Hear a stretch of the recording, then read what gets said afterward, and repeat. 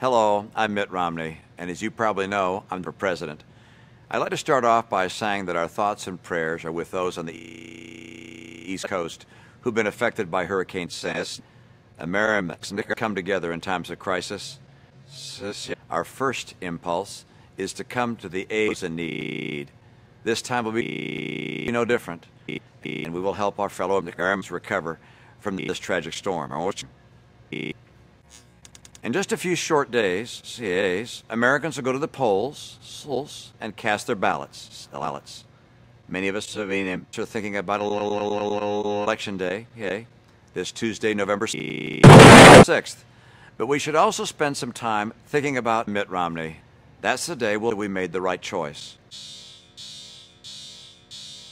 Whether we settled for more of the same disappointment and decline,